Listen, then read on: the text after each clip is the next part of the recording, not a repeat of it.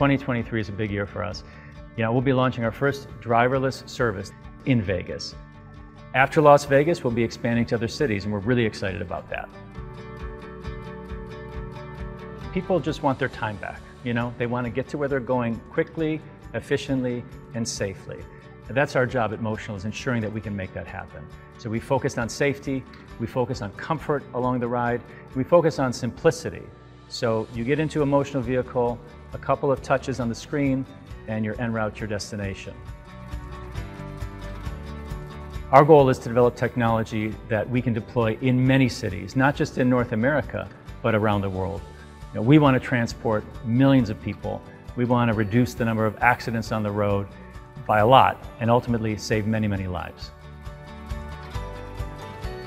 We know that Motional technology has the ability to reduce hundreds of thousands, if not millions of crashes worldwide. So we're going to deploy, we're going to get to large scale, all of that's going to happen, but it's going to be safety first at Motional.